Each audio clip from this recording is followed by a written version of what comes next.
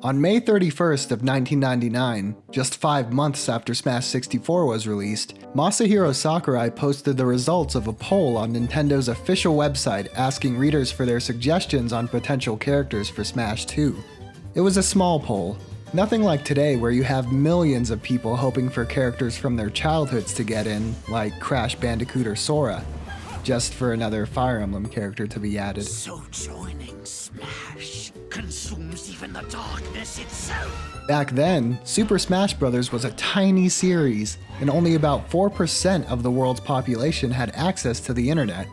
No, back then, most characters' votes didn't even reach the triple digits. A lot of the characters in this poll were actually added to later installments, which is pretty cool. Wario, Ganondorf, Mewtwo, Meta Knight, Diddy Kong, and Sonic, just to name a few. Check this out. Someone from Fire Emblem at 12th place with 18 votes. Guess Sakurai really delivered on that one.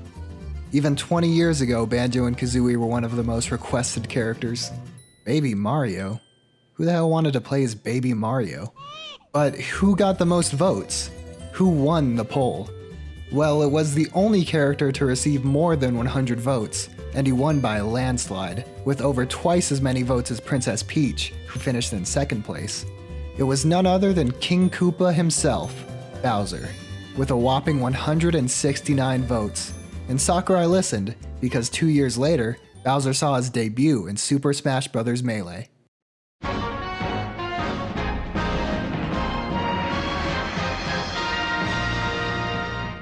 Congratulations! Now fast forward to the present day. Smash 2 has been out for almost 2 decades. Armada releases its final tier list, calling Bowser the absolute worst character in the game, a sentiment shared by Rishi, who places him in the can't tier. And at the very bottom of a community-voted tier list made in 2019 sits King Koopa himself, Bowser. This character sucks ass. To start things off, Bowser's just slow.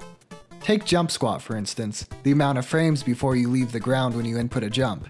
Of the 26 playable characters in Melee, 7 have a 3-frame jump squat, 8 have a 4-frame jump squat, 7 have 5 frames, 3 have 6 frames, and one character has 8 frames of jump squat. Bowser. Yeah, they really skipped 7 to make Bowser even worse.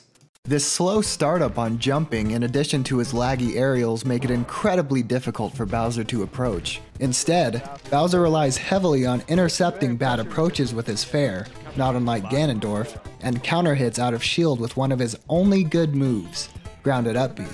But even this move, while a solid kill move on floatier characters, and fast due to only having a 5-frame startup, leaves Bowser vulnerable if it misses, and is hard to combo off of due to its duration. Speaking of which, comboing with Bowser is a nightmare. In combination with his jump squat, most of his aerials are either too slow or too strong to string together with other moves, and his low speed in the air prevents him from chasing opponents that are above him for follow-ups. It's rare to see Bowser players use their smash attacks. Forward and up smash, while extremely strong, are pitifully slow on startup and laggy when they end, leaving Bowser wide open to getting hit. Down smash is a little better in that it's actually decently fast, but like his other 2 smash attacks, is massively punishable if it misses.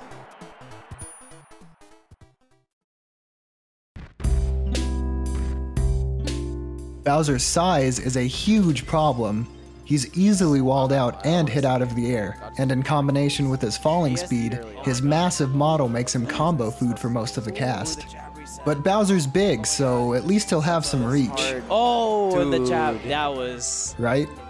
This is Bowser's grab. That little pink thing, that's his grab range. It's pathetic, they didn't even make it go to the tips of his fingers, and his running grab is even worse. What, does he grab with his biceps? Why the hell is the hitbox not even close to the end of his arms? Here's Marth's grab for comparison. Bowser's recovery is awful. His up special is predictable, and Bowser gains very little height when he uses it, meaning if you're under the stage, it's very unlikely you'll make it back.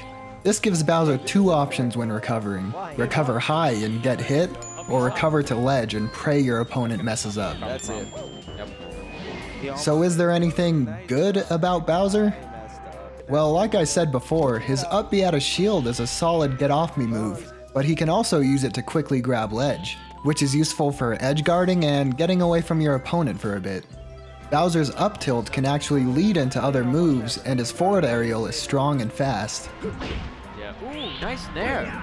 Covered that. And it's a pretty sad move to be called good, but his attack from ledge is one of the best in the game.